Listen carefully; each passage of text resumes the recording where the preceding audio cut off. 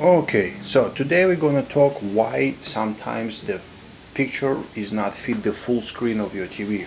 So in other words, as you can see right there, it's not a full screen.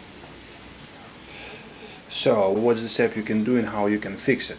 So first of all, check the settings of your actually device.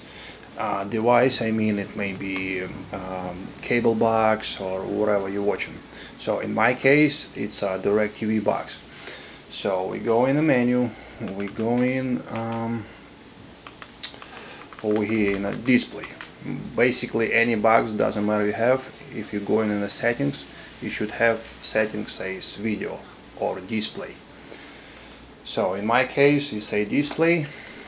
First of all, I want to check the resolution. So right here we have couple options.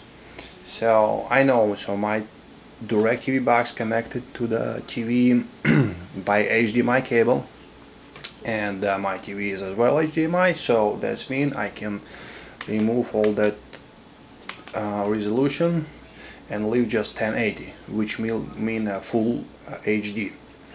Okay, so now what you have to do, just go in a video section over here and make sure screen format you put in straight.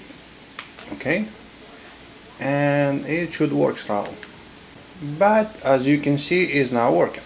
So basically the picture is same thing, it's not a full screen. So what it mean?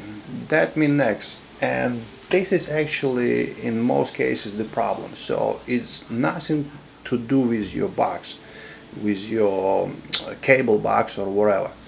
Most of the time it's happened because it's wrong settings on your TV.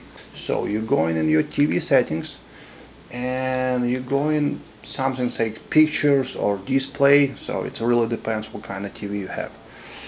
So, and over here in the picture you will see subcategory says picture size, or it may say aspect ratio or something like that. So in my case it says picture size. So, and over here you just play with it.